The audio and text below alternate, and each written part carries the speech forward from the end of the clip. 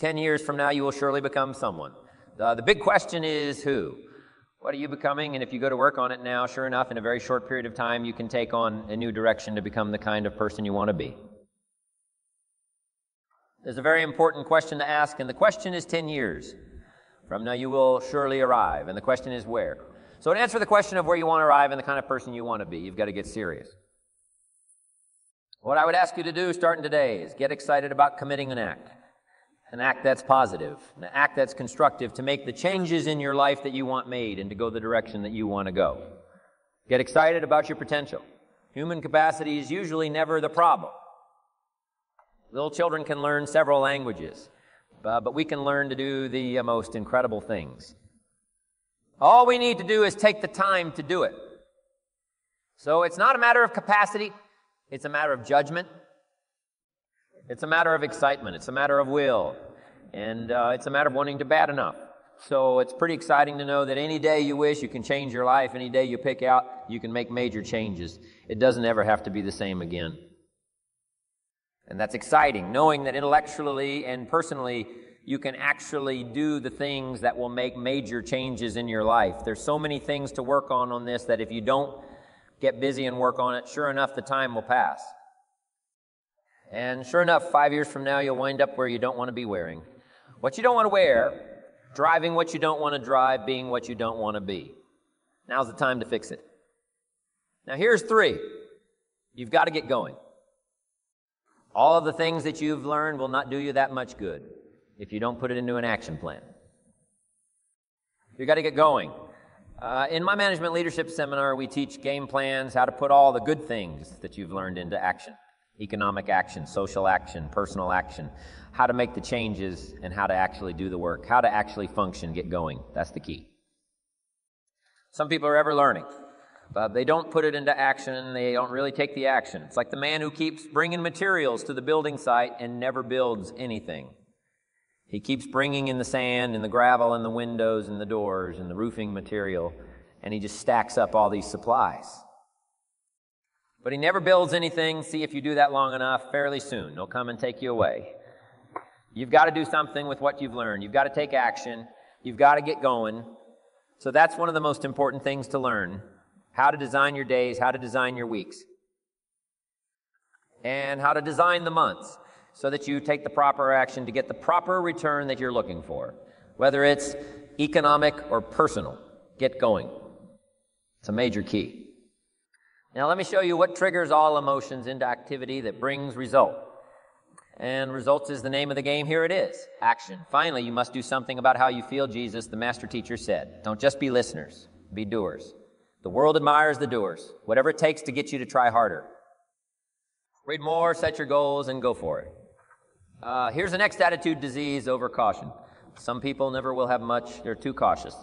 Now, you can also be too reckless, but you can also be too cautious. This is called the timid approach to life, and my caution was always the risk. Risk used to drive me right up the wall. I used to say, what if this happens? It's called the language of the poor. What if this happens, and on top of that, if this was to happen, look at the fix I'd be in. I better not try. I could always ace myself out.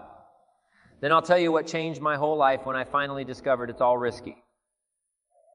The minute you were born, it got risky. If you think trying is risky, wait till they hand you the bill for not trying. If you think investing is risky, wait till you get the tab for not investing. See, it's all risky. Getting married is risky. Having children is risky. Going into business is risky, and investing your money is risky. It's all risky. I'll tell you how risky life is. You're not going to get out alive. That's risky. The Englishman says, well, if that's the way it's going to work out, let's give it a go, right? That's what it's for. Give it a go. Somebody says, yeah, but I'm looking for safety and security. Fine, then huddle in a corner. We'll cover you with a sheet, bring you 3 meals a day, and we'll protect you, feed you, look after you, care for you. We won't let anything happen to you, and you'll probably live to be 100. The guy said, well, yeah, I'd live to be 100, but what a way to live, right? What a way to live safe and secure. Don't ask for security, ask for adventure. Better to live 30 years full of adventure than 100 years safe in the corner and see it's not important how long you live. What's important is how you live. Here's the next attitude disease. We're almost through with this motley list. In fact, we're almost through. Hang on.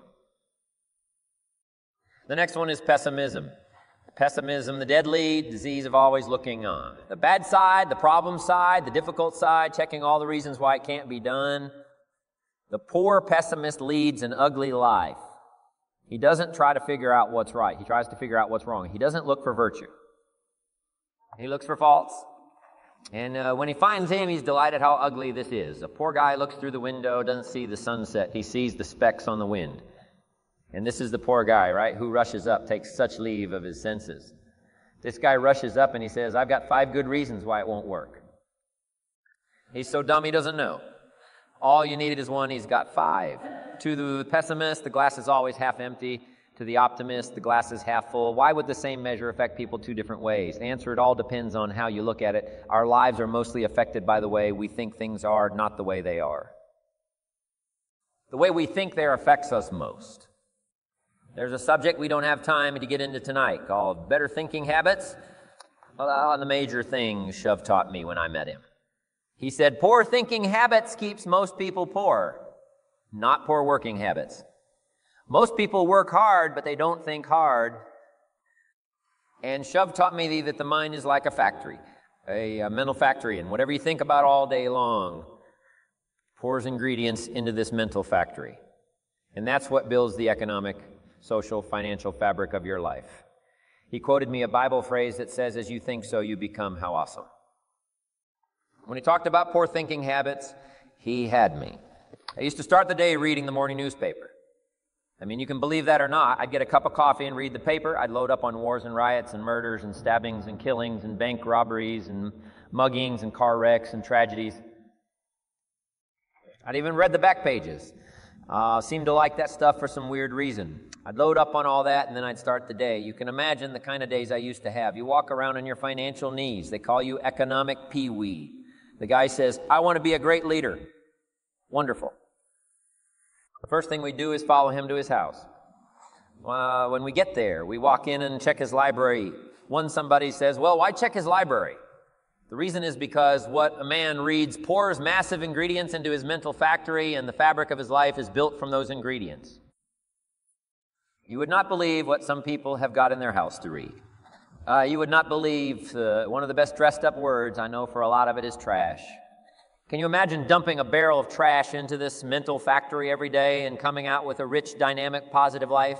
It can't be done. I might as well try making a cake with cement. The kids back in Danbury, CT High School, they're asking me questions one day. I'm talking to the kids. Kids got good questions these days. One of them said to me, Mr. Rohn, how do you build a good life? I said, it's simple. It's not easy, but it's simple. Here's how you build anything. Select the right ingredients. Keep out the wrong ingredients. And it starts with thought. Everything starts with thought. So you must be wise and careful what you think about, because that starts everything.